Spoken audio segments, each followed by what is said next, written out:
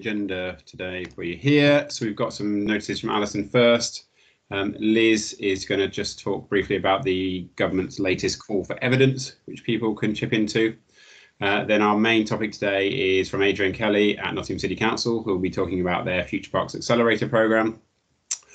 We did have Paul Rabbits on the agenda at 3 o'clock. Unfortunately, Paul's off sick at the moment, so we're going to miss that out today. I'm sure we'll get an update on the Parks Management Forum, soon to be association, I think, next time. We'll have a short break then, and then the second half will be our usual roundtable opportunity for discussion on kind of hot topics and what's going on around the region, before we hear the latest from Chris on his inside stories in what's going on in government and the parks world, hopefully. So. Alison, over to you, just on the notices. Thanks, James. Yeah, just thank you to everyone who subscribed this year's membership. We've got a few new members there, Mansfield Council and the Renewal Trust. There's a few just still outstanding that people are just encouraged to get their subscription forms and purchase orders through, but most have now renewed, so that's great.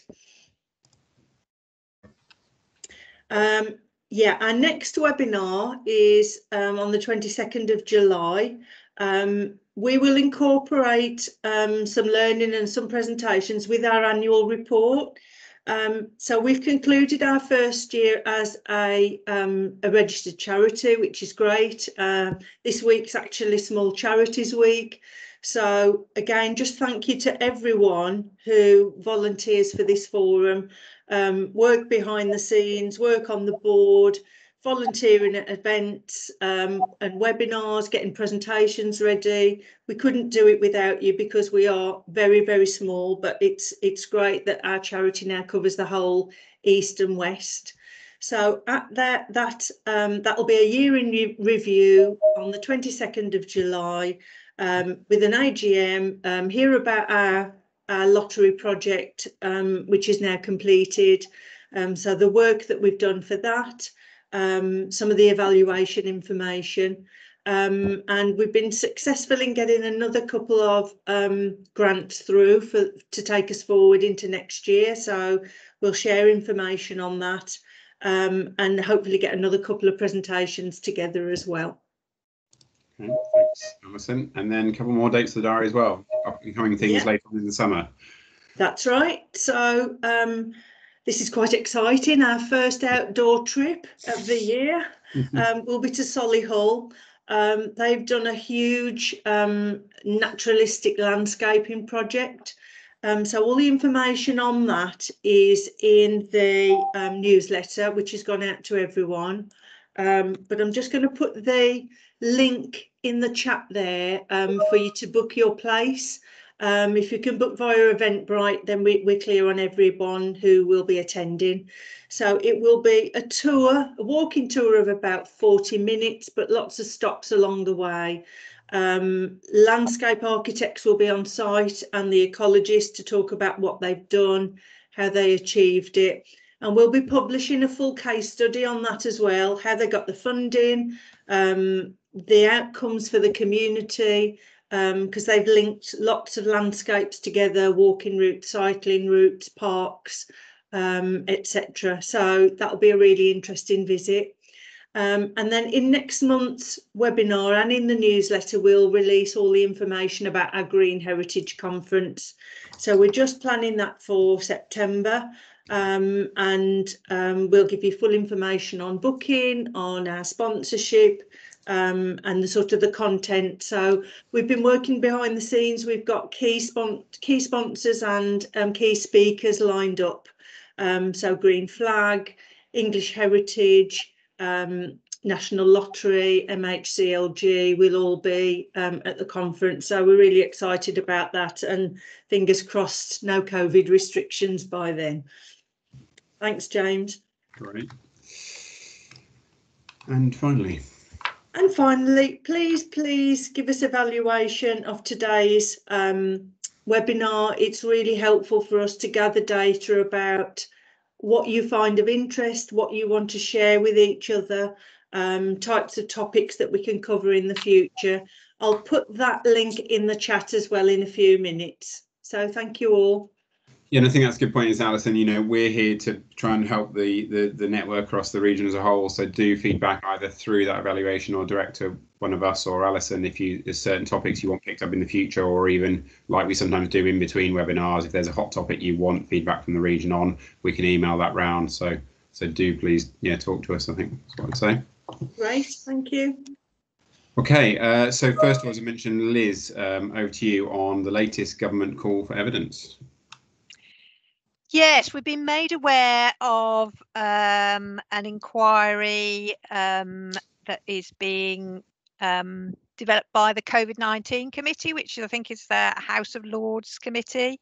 It's looking at the long-term impact of the pandemic on the UK's towns and cities, but also includes green spaces. So that's really important. And they want to hear from larger towns and cities outside the 12 core cities. So they've already presumably had some evidence from the 12 core cities, but they want some evidence from other places as well.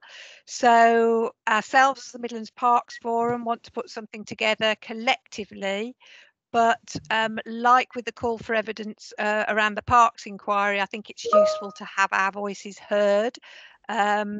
So if anybody is keen to put something together for that call for evidence, there is a deadline of the end of this month, so the 30th of June. The sorts of things that they're looking at, particularly, is around inequalities and how the pandemic has affected inequalities in terms of access to green space. So those are the key things that they're looking at. Alison has provided a link to the call for evidence, so she'll put that in the chat for us.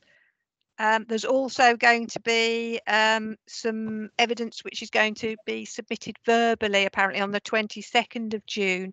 So if you use the link, you can get through to the call for evidence, but find out about that 22nd of June evidence submission as well, which will probably be more around the sort of towns and cities aspect rather than the green spaces aspect, but we do want to try and get as many submissions from possible from green spaces people, as I say, to make our case. So that's it about the call for evidence. Great, thank you, Liz. Okay, so yeah, do get in touch with us if you want to support that and be part of the sort of collective voice back on that one. So as I mentioned earlier, our main speaker today is Adrienne Kelly from Nottingham City Council. And Adrienne's going to be talking to us about the city's FPA programme, which is one of 8 across the country. So Adrienne, over to you. Obviously, I've got the slides, so just give me a shout when you want me to move on. Okay, thanks, James.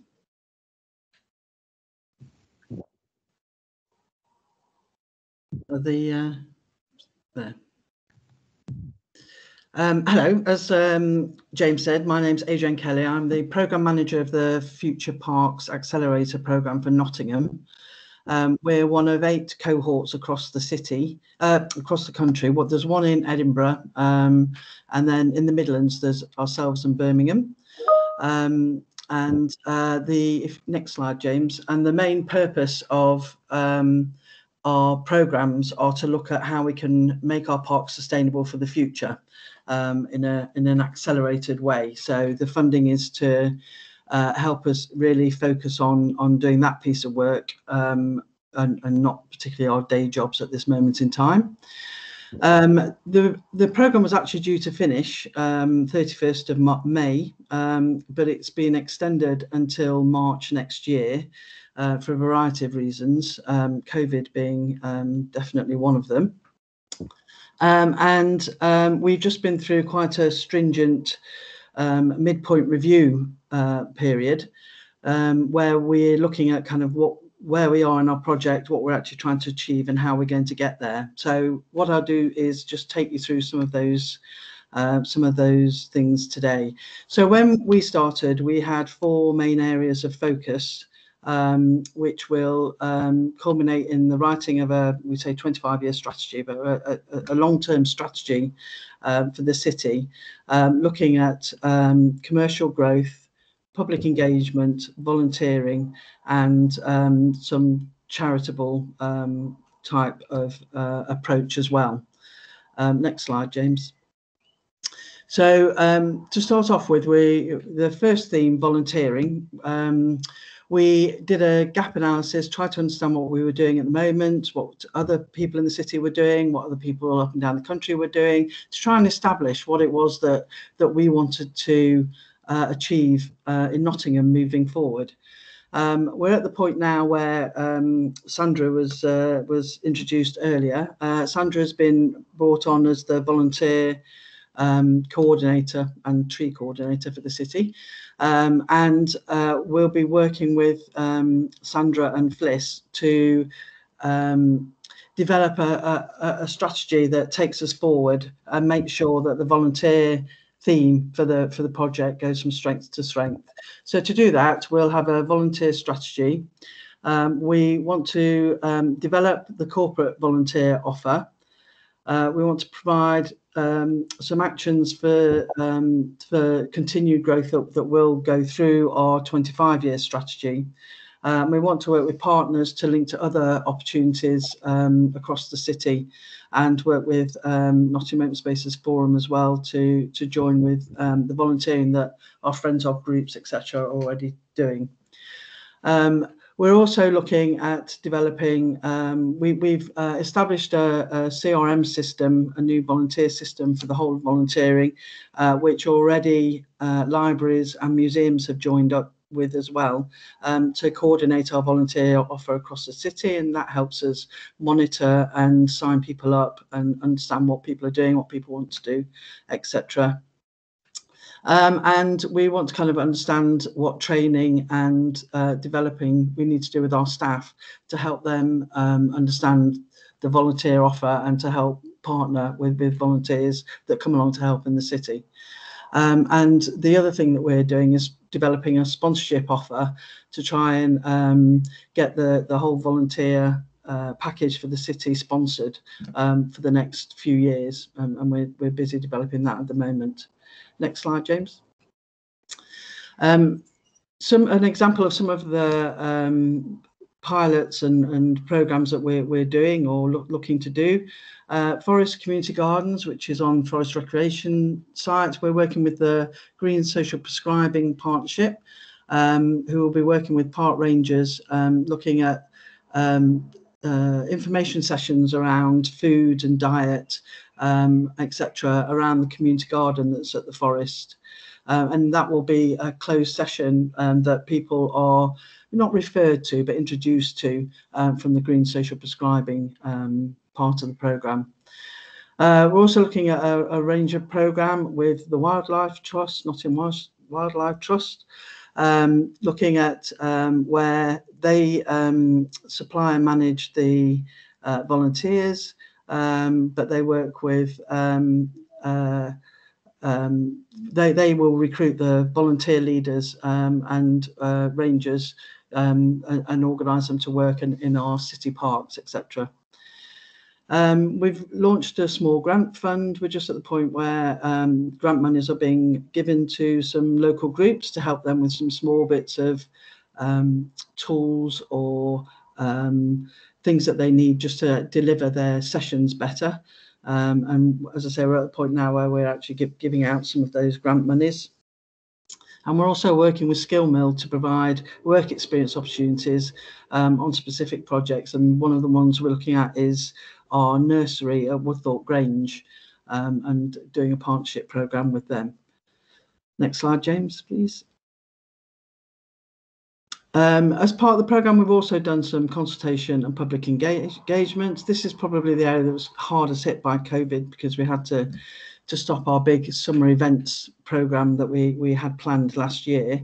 We're going out again this year and going over the summer into our parks, but also into places where that are non-traditional places, to try and understand why people don't use our parks. So we have quite a lot of information about what people like in our parks and what they do when they get there. And we also want to understand why some people don't use our parks, and try and understand what the issues there are. So I'll be focusing on that this summer. And there'll be some deep dives with particular community groups to try and widen the demographic of the work that we've done. The information coming back has come from quite a specific demographic in the city, and we want to widen that and get more information from other groups. So we're going to do some specific work with some community groups to find out kind of their opinions on parks and what they like, what they don't like. We also are developing some workshops to do with our public realm team, to explore the so what and what next that's come from the consultation that we've already done, and to understand how we can grow the green agenda in the city and get more people into our parks and enjoying our parks and volunteering in our parks. And we're also looking at doing an information campaign. We've had 2 interns that have done some great work with social media, etc., over the past few months, and we want to look at how we can widen that and get some more information out to our residents to get them involved more in our parks. Next slide, James. We're also looking at a pilot project to better connect the city. So as part of the consultation, what's come out is it's quite difficult sometimes for people to get across to particular sites or get through the city. And so we're looking at a pilot project with the Green Social Prescribing team and the Renewal Trust to link up a park where at the top, and then the allotments that the Renewal Trust manage, and then a park at the bottom. And at the moment, you have to go all the way around, either one way or the other, which is quite a long way. But look up, opening up and being able to take people through the parks, through the allotments, through the park at the bottom, and then along Robin Hood Chase into the city. So there'll be a green route from one of our north areas right down into the city centre. So that again helps with active travel and people who want to kind of walk into town or get more exercise just generally. Next slide, James. As I say, we're doing quite a lot of work with public health, and we're working, as I say, we're a green social prescribing cohort as well. And again, we're looking at ways that we can introduce different and more innovative ways for people to come and use our green spaces, be it for recreation, be it for health, be it for sport, or for whatever reason. And we're also working with public health and the Active Together travel team to also look at how we can connect our city better together. And as I say, one of the things that has come out of our consultation is how we can connect our city better, get people from small local parks to neighbourhood parks, etc., so that people have a wider choice of activity to do in their local areas. Next slide, James. So what we're trying to do with our consultation and engagement is to look at the social environmental justice areas of our approach to where our parks are and how people access them.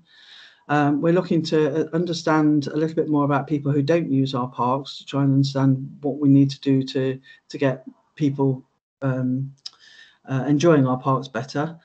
We want to improve our communication and get better at planning longitudinal consultation, so that once we've started this process, that we can keep it going and keep it moving forward.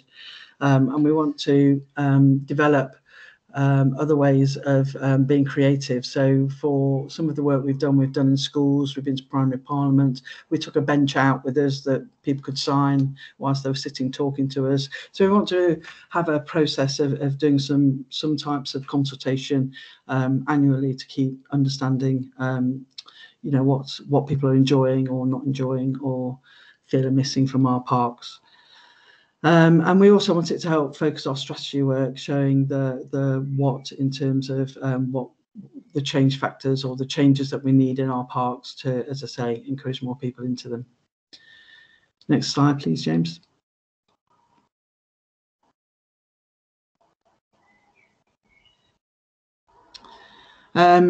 The charitable opportunity that we're looking at, we're collaborating with Nottingham Spaces Forum They are a voluntary organisation at the moment, and we're looking to help them get some more resource to cover some admin tasks and some fundraising tasks. They've got a couple of really good projects that they want to get off the ground, and so we've helped them with a submission for green recovery funding, which we hope we'll hear very soon, has been successful. But that will help them kind of with their organisational growth and help them to plan for the future, to help us with, again, volunteer opportunities that we can, volunteer opportunities, etc. in the city. Thanks, James. We're also exploring, we have a trust in the City, Highfields Trust, that was put into trust from Jesse Boot many years ago. And it is at the moment just for Highfields Trust, and we're looking at widening that to include, in the first instance, Victoria Embankment and Woodthorpe Park. And we want to use that as a kind of foundation or fundraising arm for us to develop those sites.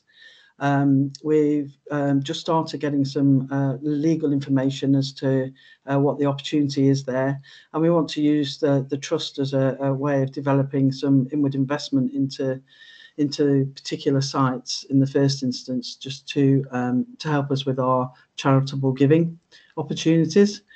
And then we're also looking at some general sponsorship opportunities around things like roundabouts and that we do already, but also a bit further afield, and doing some other sponsorship things like our tree planting programs and things like that. Next slide, please, James. As part of the work, we've also done quite a lot of mapping of our resources. We're just getting to the end of that process in terms of the quality and value audit, and trying to kind of understand what it's telling us, and again, what we need to do to move forward with that piece of work. So there'll be some more mapping work and some sessions around understanding what the audit is telling us and what we need to do to make sure that our parks remain a good quality and accessible. We're also looking at some biodiversity opportunity mapping and some tree canopy mapping, which is being done over this summer. And we've also, along with a company called Vivid Economics, got a natural capital account for the city undertaken. It's been done on a national level, but it does give an idea of kind of what the value of our parks are in monetary value. Next slide, please, James. As I say, we're doing some tree canopy mapping and linking that with the biodiversity opportunity mapping.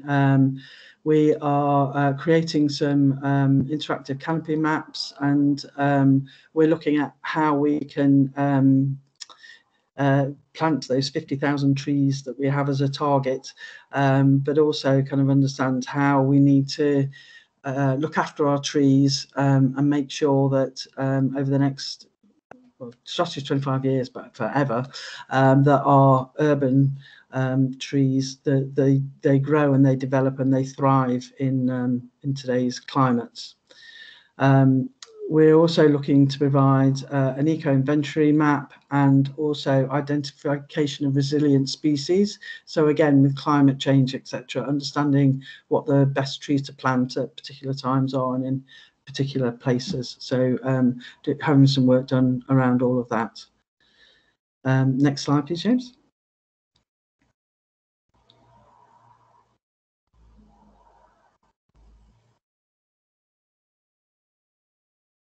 Has it moved? No, is it stuck?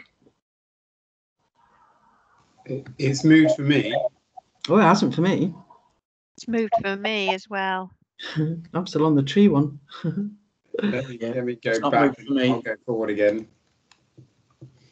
We're on sustainable funding streams, green benefits now. Oh, it's just moved. Yeah.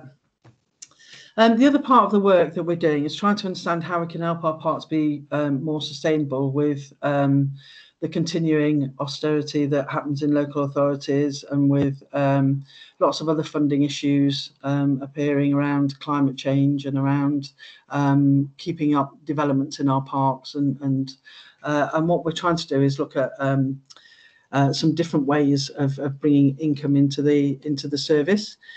So we've done a lot of work around trying to understand blue-green bonds, community municipal bonds, etc. And we're working across other services to try and understand what would be a good fit for us. And again, we've got a company called Finance Earth who are helping us look at some of those options. Next slide, please.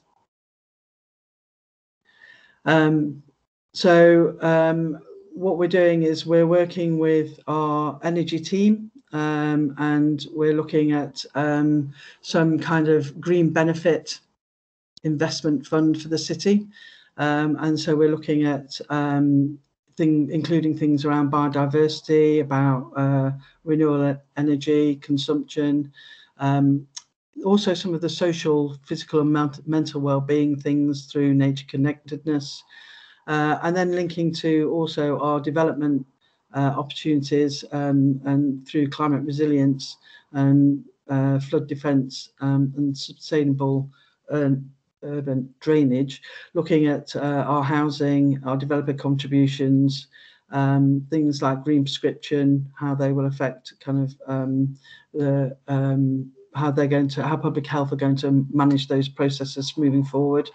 And again, looking at capacity building funds to continue to do those things. The discussions around these are quite slow because it's such a kind of new field. But as I say, we've got environmental finance, or Finance Earth as they are now, coming in to help us build up a picture of what will be possible in terms of those green benefits investments moving forward. And that's perhaps something that I can come back in the future and talk about a bit more when we know a bit more, hopefully. Next slide, James. As part of the FPA, we did a parks challenge where the National Trust came and spent a week with us and looked at our parks and looked at some of our key sites, and we from that had a company come in and do some commercial appraisal opportunity work, and they tabled a report that we took to some of our key stakeholders. Next slide, James. So on that, we had 5 key sites identified for specific investment, and they're 5 of our kind of larger sites. And all of them, the suggestions for them are all slightly different. So some of them around, for example, Colic is a visitor education centre. Victoria Embankment is about the event offer on a very big site in just outside the centre of the city that a lot of events are held at, and improving the infrastructures there, and maybe a water feature. Ball Hall is around improving the park and the offer in the park. It's a country park that it has an 18-hole golf course, but it's and some football pitches, and it has some fishing lakes, but it's not been all brought together with a management plan that helps us develop the park and develop some of the activities in there. So maybe looking at other outdoor activities that can happen there, like Go Ape, or better walkways, orienteering, things like that. So the idea is to look at those sites in more detail and look at business cases and business plans between now and the end of the programme to develop those sites. But there's also some general recommendations in the park around doing some quick wins, as it were, which we'll look at over the next year as well. Next slide, please, James. As I say, one of the things that we know we need to do is to bring some more inward investment in. So, as I say, we've got the charitable arm that we're trying to develop. We've got the bond or green bond type issue that we're trying to develop, and then we want to try and increase our inward investment in some of these sites. So again, we're looking at the levelling up funding options. We're developing some commercial designs and business plans, and we're working with sustainable development projects to link our green space projects with those. Next slide, please, James.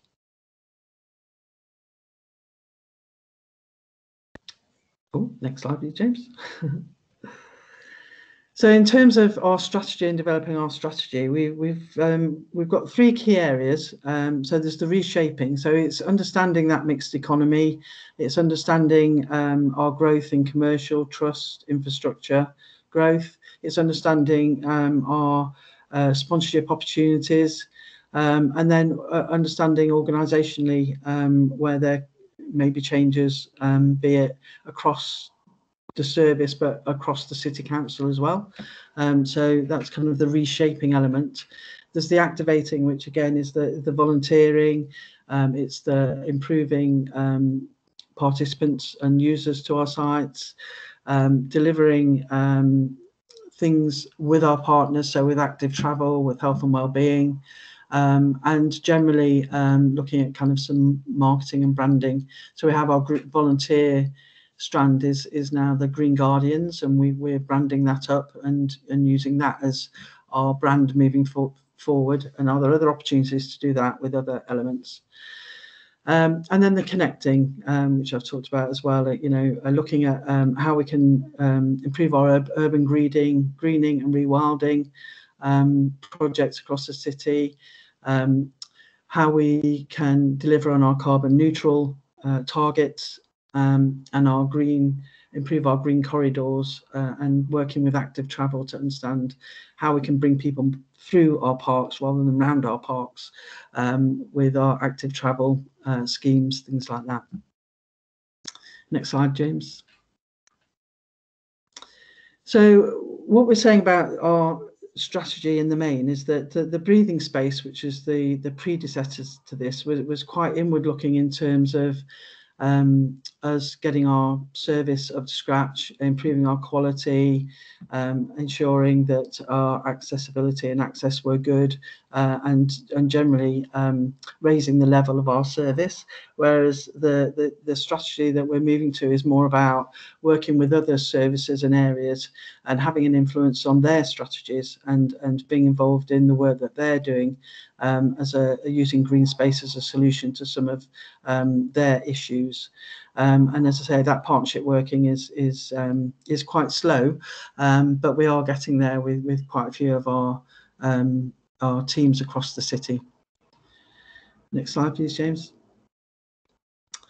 So in terms of our strategy, we're looking at aligning our refreshed strategy with our council plan, which is just being refreshed at the moment. So we're waiting for that to come out, and then making sure that our strategy obviously aligns with that. And then we're looking to colour in the detail, as it were, with the master plans for the investment sites. We're looking at carrying on our evaluation with CFP consultants to understand what we're doing well, how we're achieving what we need to achieve, and making sure that we're on track. Working with both public health and other partners to make sure that what we do is in partnership and it's not silo working anymore. It's something that's used in local authorities since I've been in local authorities, which is a long time now, over 20 years. And this silo working is talked about, but breaking it down is never easy. But we are making progress, especially in terms of using green space as a solution to other people's strategies, and we hope to continue that and make sure that that's a thread throughout the strategy. And we want to, as I say, grow this mixed economy approach, and also market and roll out the strategy, so that it's not something that sits on our shelves but is used by us and people across the city. And the last slide, please, James. So again, our roadmap to change. We will have a well-developed, restructured volunteering strategy. We'll have explored major and incremental commercial change. We'll have completed a programme of consultation and created pathways for connecting our city better. We'll also have developed a sponsorship prospectus and trialled various options for increasing income, and ensure that cultural changes are embedded within our service and with our partners. And we'll have secure pathways to influence the green benefits agenda moving forwards. And all that will be included in our 2050 strategy with action plans, targets and KPIs. So I've kind of rattled through there. So but it's quite an intense programme, and so I'll take questions, obviously, but I'll hand it back to the chair to organise that. Thanks, Adrian. Yeah, that was great. Good run through. Like you say, there's a hell of a lot to cover there in 20 minutes or so. So understandable. So whip through. So open to the floor to any questions if people want to raise their hands.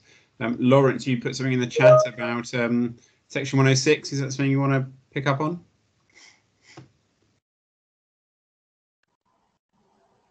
Yeah, that's what I'd like to pick up on. Can you see me? Oh, yeah.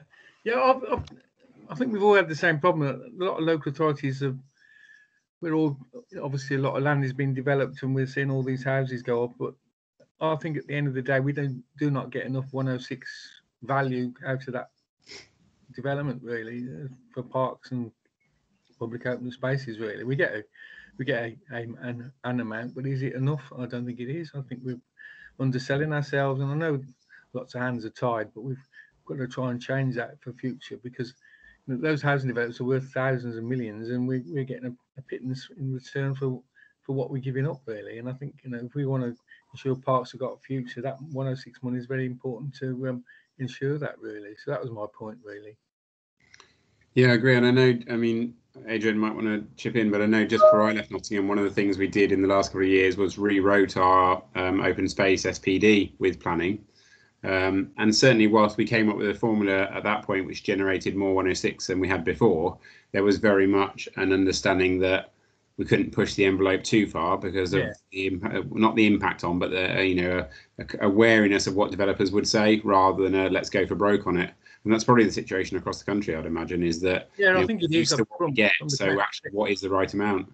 Yeah, what is the right amount? Yeah, I think it would be an interesting survey to find, because once that land's changed, it's changed for good. But we need to, obviously, we do get some money to perhaps put a mugger in or whatever else, but it's not enough, really. There should be some probably longer term funding for a park in that area for next 10, 15 years. Well, and certainly everyone's calculating it in different ways. It could be an interesting future piece of research, perhaps across the region, about methodologies and the amounts and stuff. So almost a benchmarking approach to it, maybe. It's not going to stop. I think, obviously there's a shortage of housing, and the government's pushing it through at every opportunity, and we're obviously losing a lot more green spaces and land assets. There is a value to them, and I think we shouldn't undersell them, really. I think that's a conversation with planners, and as James knows, it's very difficult sometimes, those conversations, because there are differing forces involved. But another thing that's coming out at the moment is this nature-based planning approach. And for example, Broadmarsh in the city is a big shopping centre that we sold, but then the company went bust, and so we're left with this ancient shopping centre, and the city has to find something to change it with. And so they did some consultation, and basically the will for that space to have a very, very large green element is massive.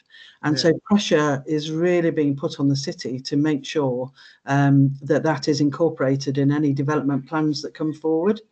So it might not just be through 106, but it might be through the plans that developers have to put forward, that they have to make a bigger green space contribution at that point as well. Yeah, no, that's good. Thank you. Okay, next question was from Alison. Adrian, can you just explain what green bonds are for the audience?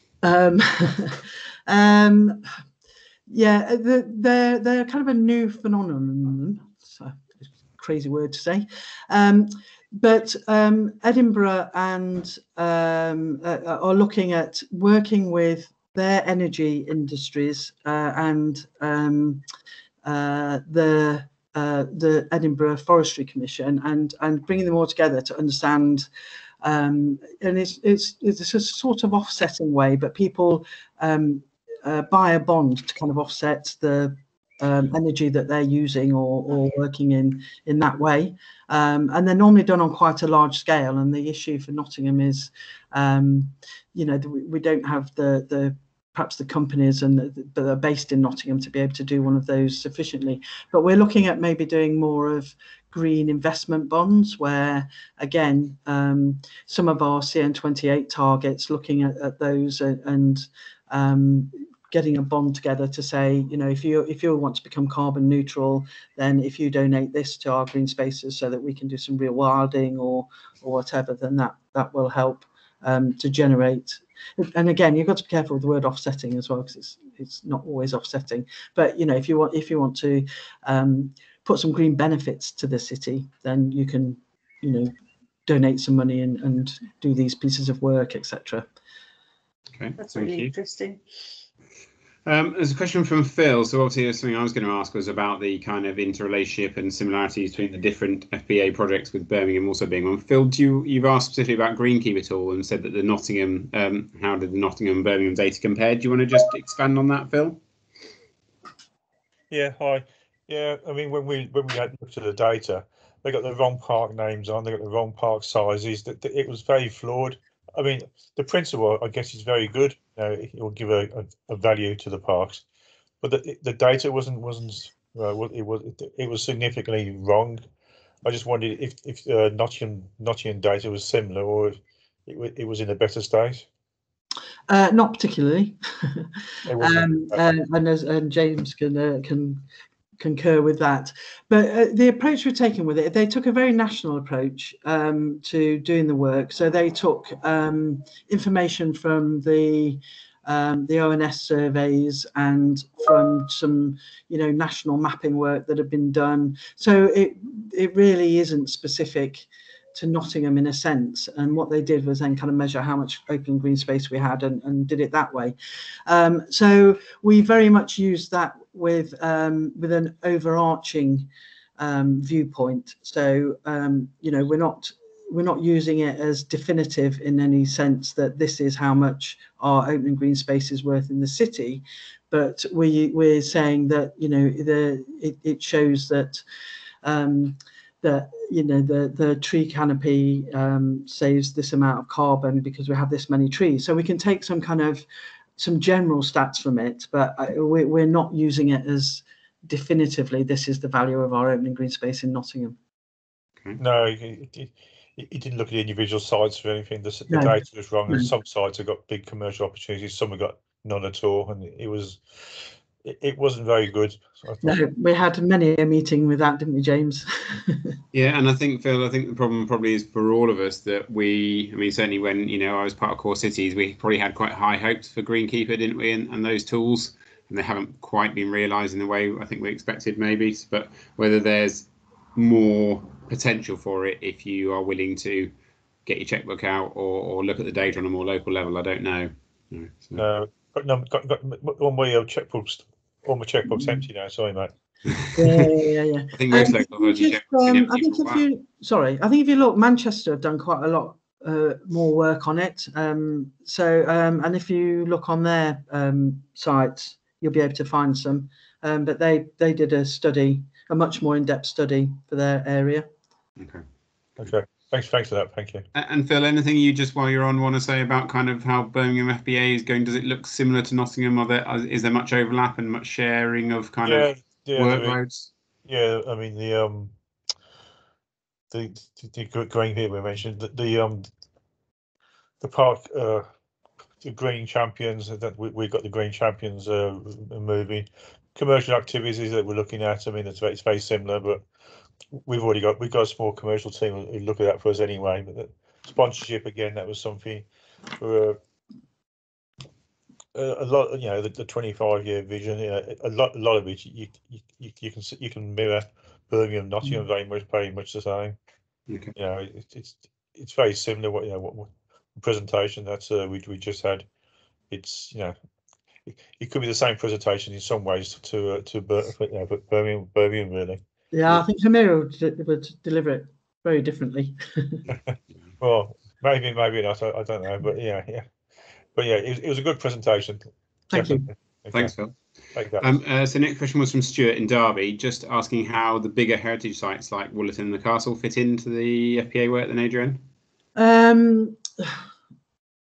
They kind of do and don't. The castle very much is a trust on its own now, and is being run independently. Woollerton and Newstead are part of it in terms of being kept informed with what we're doing, but we're definitely just sticking to the sites that are managed by the Parks Service for the work that we're doing. Okay. And final question, I think. So Liz was asking, understanding a bit how the work from not just Nottingham, but the other pilots will be disseminated into the project.